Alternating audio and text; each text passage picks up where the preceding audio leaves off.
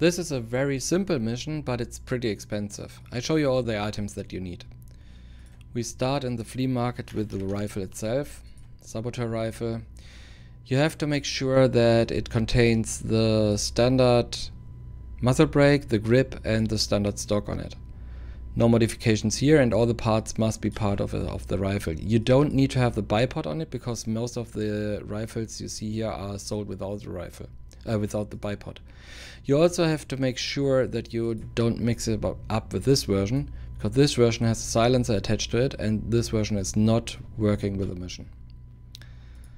So we buy this one. The next item is the scope, and you need to buy the ATACR scope, this one.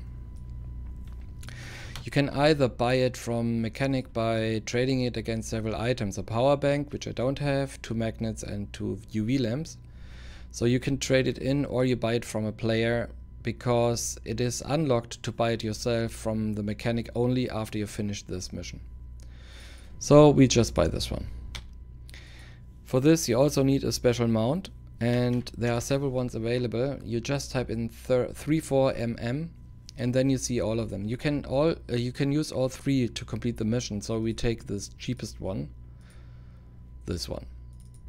But as I said, if you loot one of the others, you can just take them directly, it's no problem.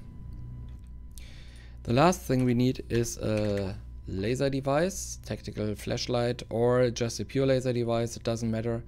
I take the X400 because it's the cheapest one, but if you looted something you can use it too. We put everything together in the modding window. We start with the X400 flashlight, then the mount.